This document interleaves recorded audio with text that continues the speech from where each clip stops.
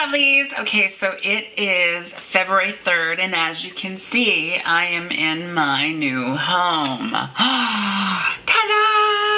I promise a tour is coming soon, but I really want to set everything up before I do that. Don't worry, I've taken a couple of pictures beforehand, so you'll get to see the before and after and during. Ugh. So obviously it's Friday, so it's Sober Friday. And I have to say that in a place like Laval, it is definitely not easy to be sober. Even the IGA sells alcohol. Oddly enough. But like I said, you know, I've always been very open about the fact that if I want to have a drink, I'm going to have a drink. So I don't feel like there's pressure to remain sober, in the sense of,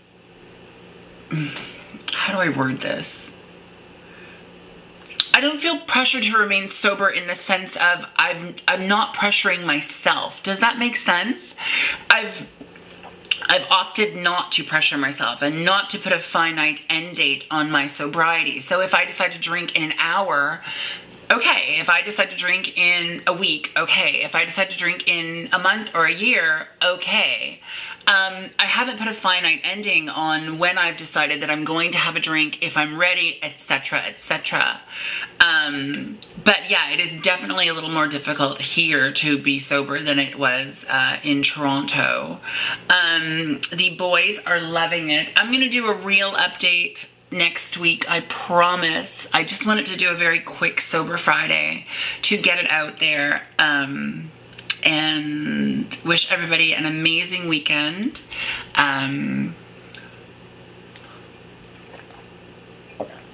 Yes, my nails aren't painted, and they're all broken. So, yeah. My poor hands. Poor baby. The boys are adjusting well, which is nice. I don't think there's anything else with regards to that. I don't want to go into too much detail about everything else, but yeah, things seem to be going well, which is kind of nice. And I appreciate all the well wishes with regards to my move, with regards to my sobriety. It really means a lot to me to have your support, as I'm sure it means a lot for me to support you. So it's a twofold thing. Yeah, so happy Sober Friday, happy weekend. I have some things to do still. I'm still unpacking. It's been 5 days, and so yeah, I will discuss all of that and more on Monday, I promise. As always, I can't thank you enough for joining me on this journey and for sharing your time with me, because I always say the same thing, that, time is the one thing we can't get back, and the fact that you give it to me means a lot.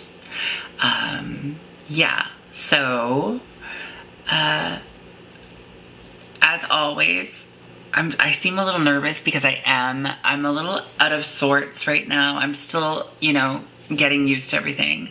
As always, please never, ever, ever, ever forget to comment down below. Tell me about your sobriety story or your non-sobriety story. Let's talk about it. Don't forget to share this with your friends, family, coworkers, and a couple of fucking people you don't like. And of course, if you haven't already, don't forget to subscribe. But most importantly, be kind to yourself. Bye.